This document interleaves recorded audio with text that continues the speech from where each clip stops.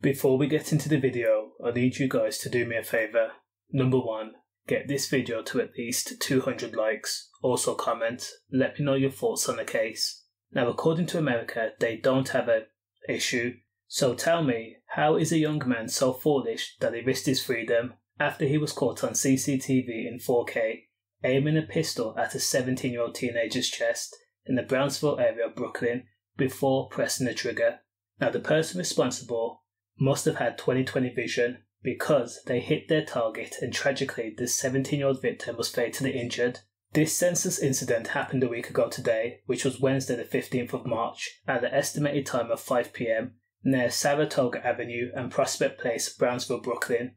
Now do you know how much of a brute, a savage you have to be in order to go out in broad day armed with a pistol and then commit an M? That means you do not care about the repercussions or the consequences of your actions. And now, 17-year-old Greg Bassett's family will be left heartbroken.